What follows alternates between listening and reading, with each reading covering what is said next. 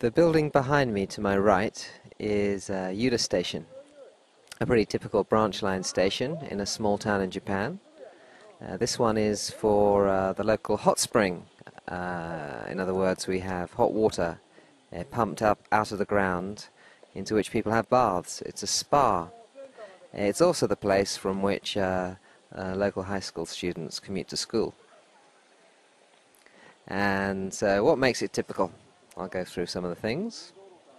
There's a taxi rank in these times of depression. Japan's been in a long economic depression, really, for the past 20 years about, since I came. There's a row of taxis outside the station, but not many people are hiring them. The cars are a little different. In America, you'll find that most of the taxi drivers are of a different ethnicity to their customers. But in Japan, since there are few ethnic minorities, all the Japanese taxi drivers are Japanese. Maybe you can see some standing there. It's kind of bright, so I can't see too well. All the cars are made by Toyota, and generally they're the Crown make of car, which is quite a luxury car in some ways. And they have mirrors attached to the front wing as opposed to the door. There's a map next to the train station. The reason why there's a map is because since Japanese roads lack street names, if there wasn't a map, it would be very, very difficult to find out where you want to go. One of the things that makes Yuda Onsen Station a little different is the existence of the large statue, white statue of a fox, of the white fox. No, there are no white foxes in Japan as far as I'm aware. It's a legendary fox which is said to have found the source of the hot spring.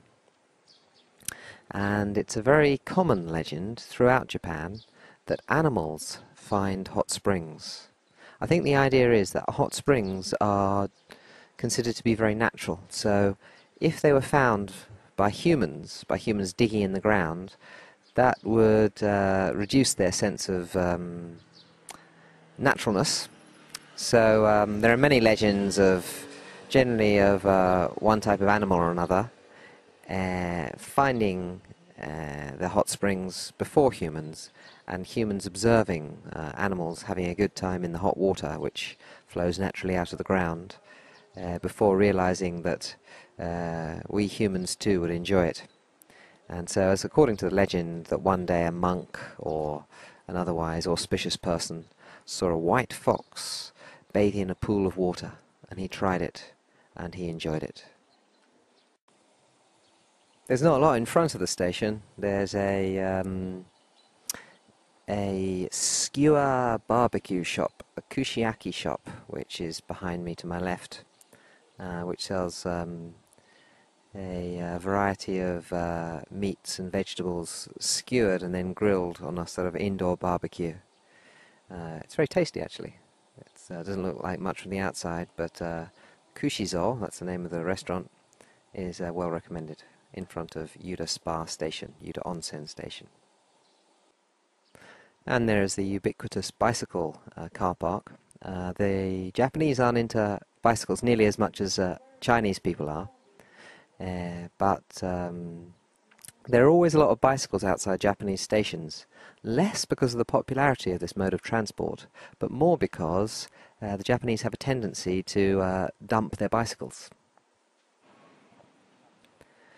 There are an awful lot of bicycles in the bicycle park, considering the size of the station. And what is special about them is that almost all of them are shoppers with low crossbars to facilitate easy getting on and getting off. A popular Japanese make is Bridgestone.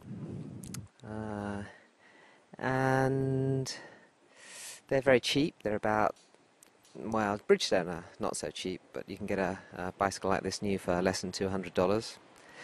And I don't think that people feel so identified with their bicycles. A bicycle is a bicycle rather than being my bicycle, and perhaps that's one of the reasons why they have a tendency to throw them away. And I think that I was just talking to the guy who runs the bicycle car park, who you can see over there in the yellow hat, and he reckons that a considerable proportion of them are already abandoned. and you can see some of them have very rusty chains, like this one here. And every now and again, every few months, they'll get rid of all the bicycles that no one's coming to ride, which will mean that a considerable portion of them will be thrown away. Because bicycles are cheap, because people move, they graduate from university, the bicycles get left behind. And the only fast bike in the bicycle park is mine. And here's a train full of people arriving at Yuda Onsen Station. The majority seem to be school children and university students, or people coming to work in the city. Many of them will have left their bicycle here overnight since they're commuters.